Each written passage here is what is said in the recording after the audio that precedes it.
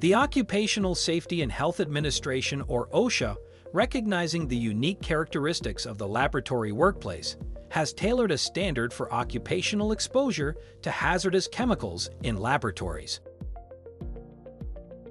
This standard is often referred to as the laboratory standard.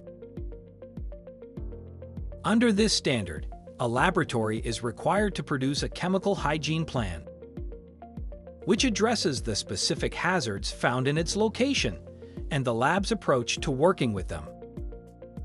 Laboratory hazards are addressed in specific standards for general industry.